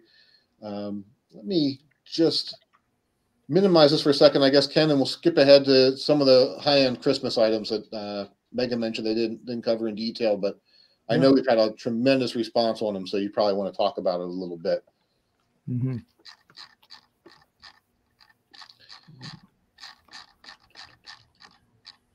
We'll watch you flip through. How about that? Oh, there we go. Yeah, I'll make it busy. We'll pull up this page here. All right, so we've got the O-scale section of the Christmas catalog. One of the biggest hits that we've had, really honestly, was the Sleigh Bell Limited. And what I've loved hearing from several people is that, Christmas trains weren't really their thing, but when they saw this, they knew they had to have it. And I liked hearing that because I sort of fit in that camp myself. It's going to be a very big loop of track around the Christmas tree this year, I think, to run this. But the deco scheme that Sarah came up with on this one is one of the nicest Christmas trains I think we've ever done. And we've had a lot of people really remarking on how pretty the train is. I've already had a lot of suggestions too for some additional add-on cars for future catalogs to stretch the train even further. So that's probably a good possibility. The locomotives have the same features we talked about earlier with the E8s. Both are powered with smoke and lights. Lead unit has the sounds. As a North Pole Central train should, you've got the snowplow pilot. You've got the icebreakers on the roof. So some cool little details like that to make it pop. We've got a Pullman car, a couple of Pullman's coaches, observation, the RPO for Santa's letters. Also added in a dome car, the Station Sounds Diner. So a little bit of everything here in this train, and just a neat overall beautiful Christmas consist. Yeah, definitely striking. Very, very good. It's well done. A lot of great colors in it. Any footprints on the roof? Anything like that? Or we do have some simulated snow up on the roof. Right. Yep. On these, we didn't do the footprints, but we did do the simulated snow. You can sort of see it there on the cars a little bit. just to give it that extra little bit of chill. And any sounds or Christmas sounds? Or We will definitely have Christmas sounds in the the Station Sounds Diner will have its announcements, and then the locomotives too will put some special announcements and things in the locomotives, as we usually do with our Christmas engines, or Halloween trains and so forth. We'll put in. I think these will probably get, for example, the sleigh bells for the bell, and or some different horn and whistle options that we like to play around with on those. Let me see. The 4-pack. Yeah, Chris is very excited about this set. Yeah, a lot of I've heard that from a lot of folks, and I think, due to your guys' points, this is going to be one of those sets that those who wait on it may be sorry they did. And the radius curve? 054. Yeah, but the engine is 036, right? I have to double check on that. I think they may be a little larger than 036 too. They're a pretty big engine. They have a good swivel on them. They don't have a kinematic pilot or anything. Catalog smoke a lot better on an 054, and the cars are definitely rated for 054. So if you're building up the match set, that's the way you want to go for sure. Yeah, the engine says 036 in the catalog. Okay. Yeah, I thought it would be a lot wider on the engines, but it's not. So the engines could be used on many different layouts if you don't have that 054. And the I guess my question would be for the I'm blanking. I had one. I did. Drawing a blank. Okay. It'll come back. Yeah, actually, the in this Christmas you came out with the Pacific in these colors. Not exactly the same scheme, but very close. So it's if you want a steam engine to pull it, that's a possibility. Absolutely, yeah. We've definitely done some other great Christmas locomotives in the North Pole Central paint scheme, and they would match. The greens and reds will match. So you have lots of power options for this consist if you want to do mix and match your power. And a lot of people, sorry, now I remember, a lot of people asking about delivery date and if it would be in time for Christmas.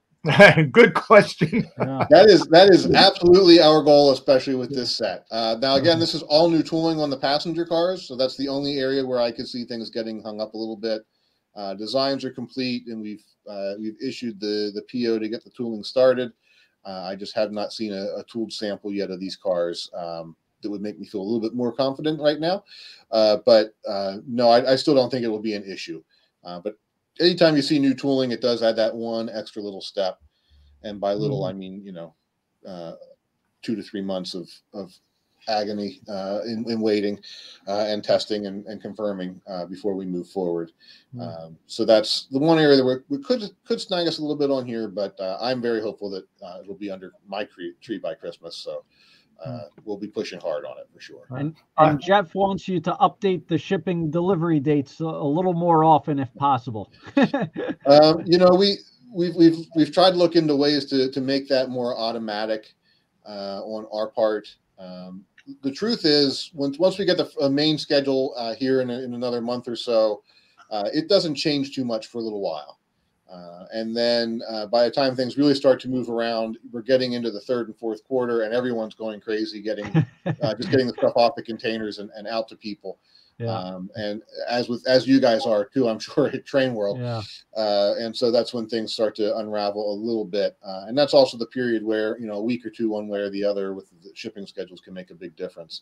But once we post that next schedule I would say, look for it in the second half of March.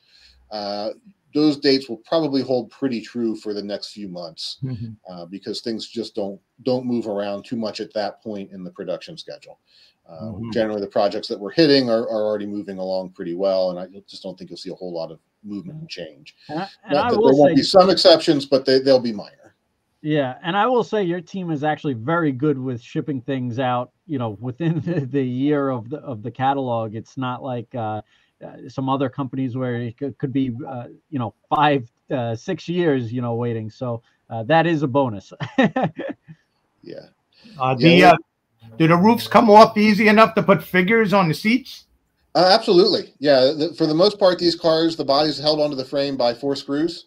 Okay. So you take out 4 screws, lift the shell off. There's a plug that connects the lighting board that you can just unplug and set the shell to the side. So there's no wires to solder or anything like that. And then you could paint and detail the interior of these cars to your heart's content. Okay. With as many figures and details as you'd like to put in there. And then just plug in the lights again, put the shell back on, screw in 4 screws, and away you go. Okay, you mentioned that these are like a new tooling or just upgraded tooling, or yes, some of these are all new tooling. We're using some of the diner, the RPO, and the observation car will be the same as we're using in the 20th Century Limited. Okay. Since it's the North Pole Central, we thought keep that New York Central theme going through the whole train, and so those are all new cars for this year. The dome car, the sleepers, those are existing tooling. There won't be as issue on those, but with a deco scheme like this and a product like this, we will typically run all the cars together at the same time. Okay, cool. For those looking for something a little smaller, perhaps for Christmas, we've also got the Fezziwig Railway, sort of more of a Dickens or Victorian era Christmas train with the camelback. Darker, richer colors on this one, the cream and the dark green and wine red on the locomotive, I think really turned out quite nice on this.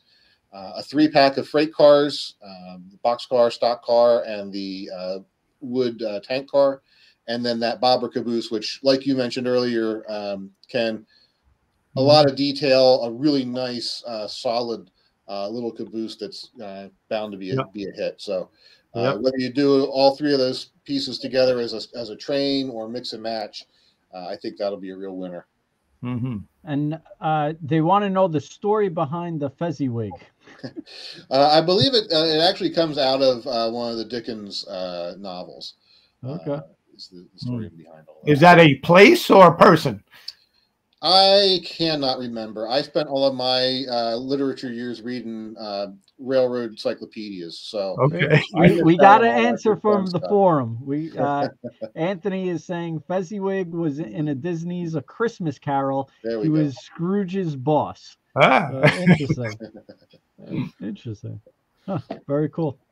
And then, as we mentioned earlier, there's our hot cocoa vat car down there at the bottom with the glowing hot chocolate load in there. There's also a Polar Express version of that car, as well as one in the pages we skimmed over for Area 51.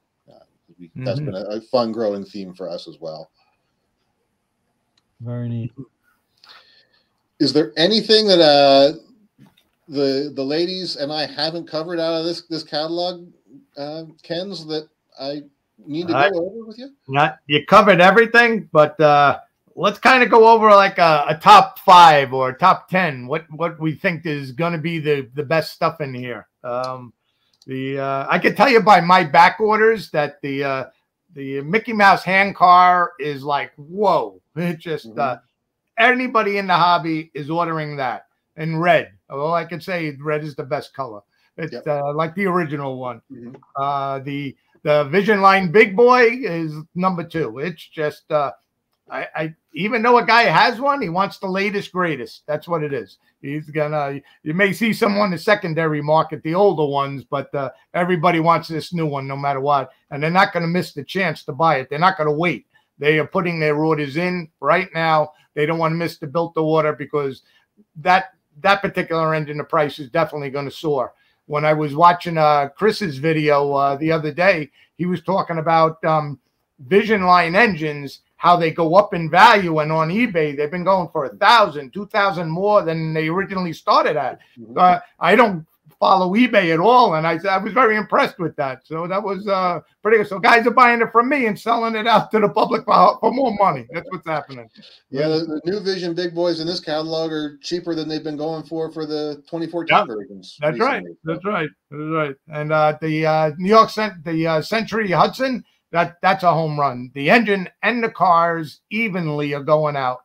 It's just something that every layout, if you got 072, you gotta have it. You gotta have it, and it's just a spectacular piece on that thing.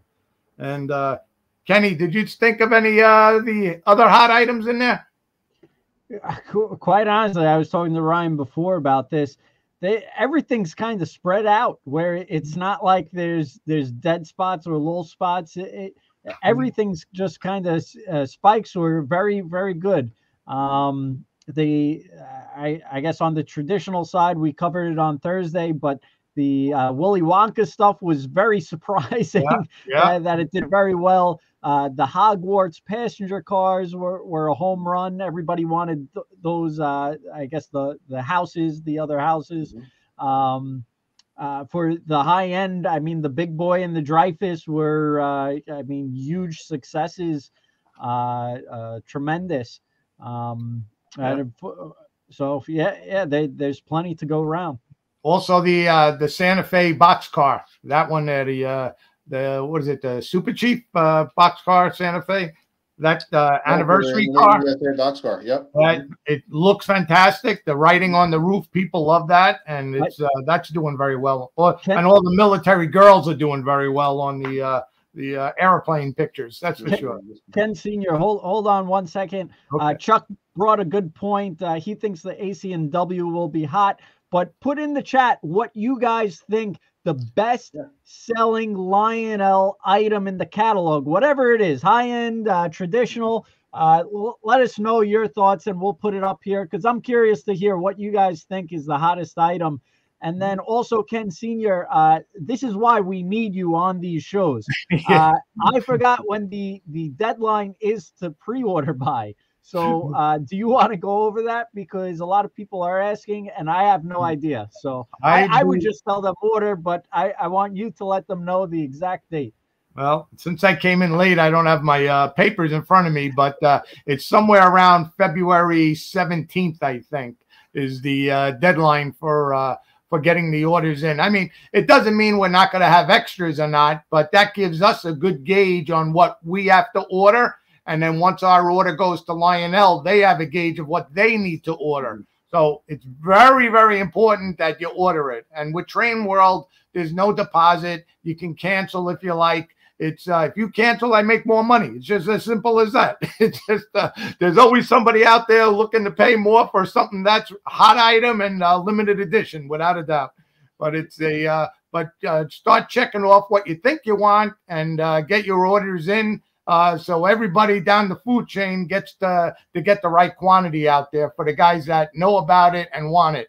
And the people that jump in the hobby later on in the year at Christmas time, you know, they kind of missed the boat by then. So now's the time. You guys got the first heads up to get the orders in on this stuff.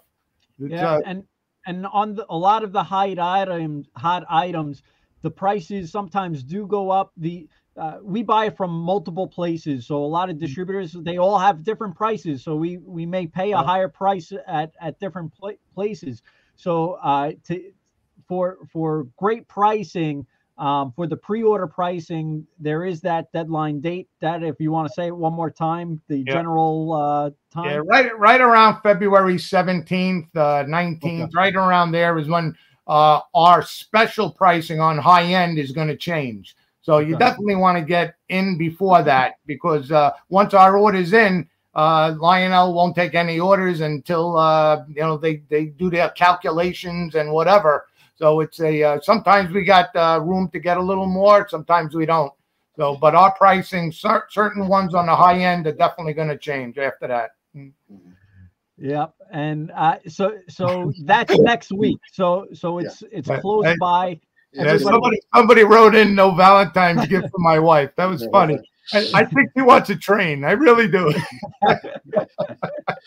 I am not responsible for that. To whoever that person's lovely wife is, I claim no responsibility for what's about to happen. Kevin, we feel bad for you. So make sure you get her a little something. Mickey Mouse. Women love Mickey Mouse. Yeah, get her a Mickey Mouse hand car. I think that would be there you go. Red. Very cute. Doesn't love like a Mickey Mouse hand car. All right, he's all set. David Jenkins, no wife, no worry. I did see some questions in there too about the other colors of the Mickey Mouse hand cars. Do just check out the link that's in the catalog and to Lionel.com. We have put some new things up. for some of the other different variations through some of the Disney channels specifically as they're getting things together. So, and also for Disney 100 fans, that's just getting started. So I'm sure you will see some more fun announcements throughout the year from us and everybody else who's alive on Disney 100 this year. So keep your eyes open on that. Oh, that boxcar did very well. What happens in 2 more years? 2 more years is an even more important anniversary. Yes. That will be Lionel's 125th anniversary. And we are already making plans. Wow. So that's as much as I'm allowed to tell you, or Mike Phillips will have very unpleasant words for me tomorrow morning. Yeah, guys that are listening, write in and to Lionel what you would like to see for 125th anniversary type of an item. Just to give them some ideas and stuff, because I'm already thinking about what to make. Yeah, so we go from Disney 100 and Warner Brothers 100 this year. Next year will be the 20th anniversary year for a little movie called The Polar Express. That we've done a few products with over the past 20 or so years. So you might see some special product there. Then Lionel turns 125. And then 2026 will be 250 years for the US of A. So wow, we've got some pretty good years back to back here with some fun product that we've been dreaming up already. It's going to be an exciting couple of years, that's for sure. The train market is cranking. We were at the Amherst show last weekend. 25,000 people went through there, all hobby people. These were not stroller people with kicking tires. These were serious model railroaders in all scales, and everything was good. People were just talking more trains. That's what they want. Without a doubt. And just before we start wrapping things up, you could get all your Lionel trains at trainworld.com. We are taking pre-orders on the entire catalog. And if you head over to our website, we even have a banner just for the Lionel section. But you could search by brand, Lionel Trains. You could also sort by catalog. And this catalog, 2023 C1, we're carrying the full line, 282 items. Pre-ordering is very simple. You just press pre-order, just leave a credit card on file, and then no money down.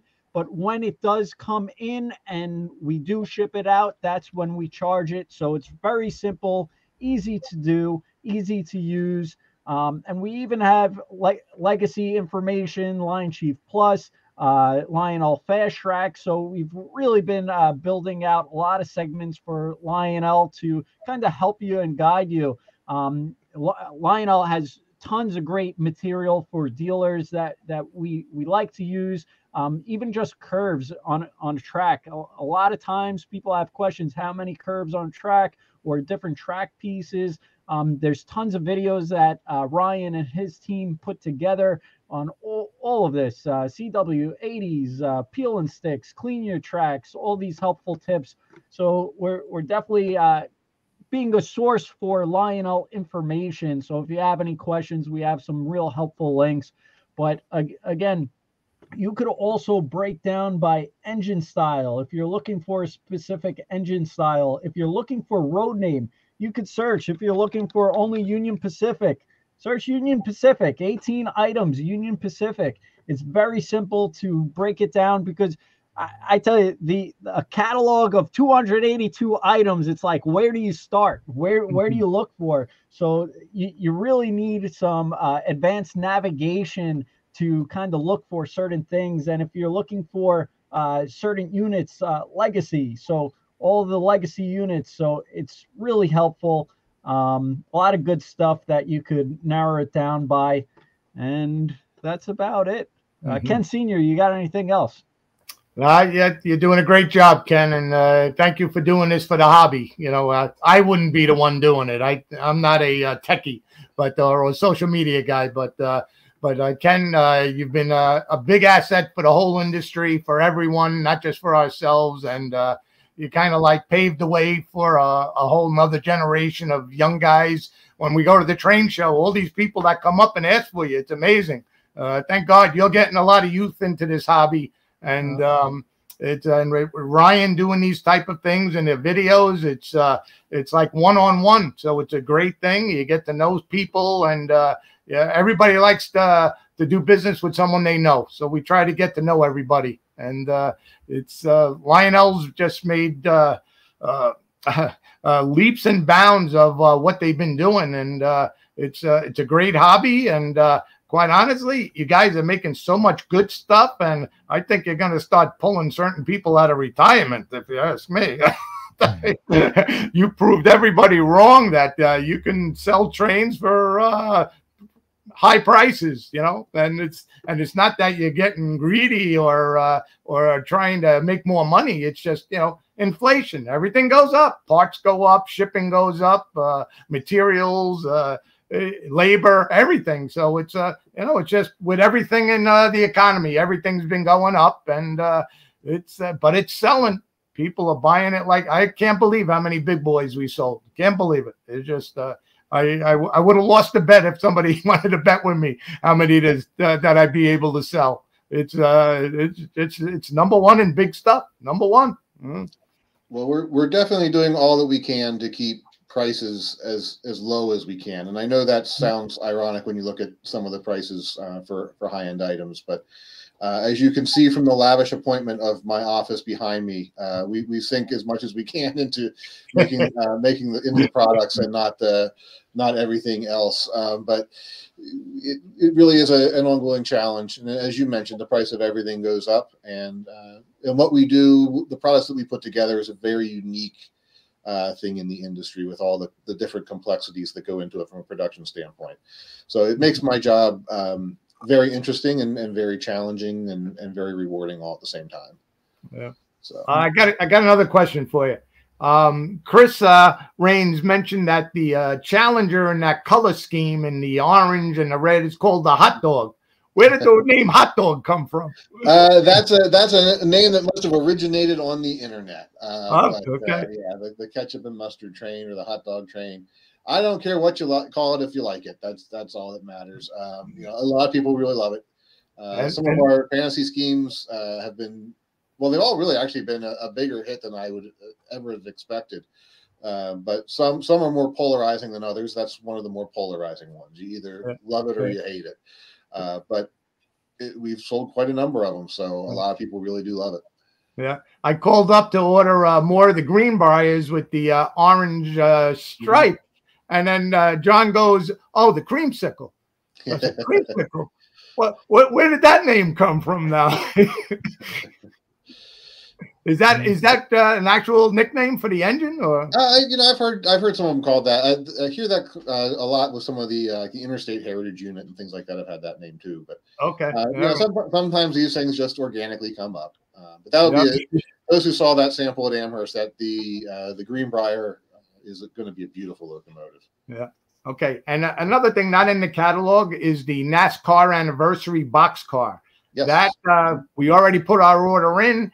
The orders are still trickling in. It's an anniversary for NASCAR, and it's a very cool car. And for guys that don't know about it, just go to our section of pre-orders, and you'll see the NASCAR boxcar in there. And we don't have that many left to sell. So I'd have to check with Lionel if they got more, if we start taking too many orders, for sure.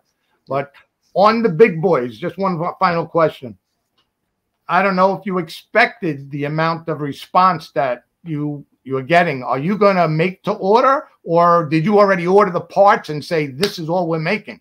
No, these will be built to order. Okay. These will be built to order. The factory had asked for a rough forecast, and I gave them a rough forecast, but said it may very well exceed my expectation. Yeah. And they will be a build to order model. So whatever we get orders for, we will make sure that we have enough out there to fill the bill. Okay, great. That's all I want to know, because my order is going to be huge. I suspected from the beginning that the number was going to be higher than a lot of the people who were worried about it had reason to worry over. Yeah, and I'm going to buy some extras. I'll go put them away. All right, guys. Well, thank you very much. And my father spoke some good words, so I might as well reciprocate back because I never say enough. But Dad, I love you and thank you for everything that you have done and trained me and raised me. So I appreciate everything you've done for me. And I truly say we're the 1-2 punch. You go for the old school market, I go for the new school market. You're more traditional with the magazines and the old style, and I'm more on the social media. So it's a truly unique dynamic where we're not so focused on one segment. So it's a good team, and I appreciate that. And that goes with our whole family and coworkers. We're just so blessed with so many great people who are with us, and my cousin Anthony, who's busting his butt in the Brooklyn store, and the entire family, aunts, uncles, cousins. It's just we're very fortunate, and our some of our employees have been with us for it's got to be like 30, 40 years now. So they've been from the beginning with us, so we really appreciate everyone. And most of all, we couldn't have done it without all the customers and people watching tonight and throughout the years. We really appreciate you, and all these names I recognize and I know, so I appreciate you chiming in. So thank you, everyone. We appreciate it. And it all started with Peter and Eileen Bianco, my mother and father, who just bought us a train set for Christmas, and one train set started this whole thing. So it's a pretty cool family type of hobby, without a doubt. And just want to always remember them, because without all of our parents, none of this can happen. So it's a great hobby. It's a great family hobby. That's what it is. True. And Ryan, thank you very much for joining us on live tonight. You're always willing and able to join us, so we really appreciate it. And everybody out there appreciates it as well. What you do with Lionel is tremendous, and we appreciate that. And we know your team over there has been excellent, and everyone there is just so helpful. So we really appreciate it. And don't forget, get your pre-orders in for the new Lionel catalog. Very important. It's very helpful for Lionel and Train World and all dealers across the country. So get your orders in today. We appreciate it. Thank you, everyone, and have a great night. Okay. Yeah, thank you. Thank you.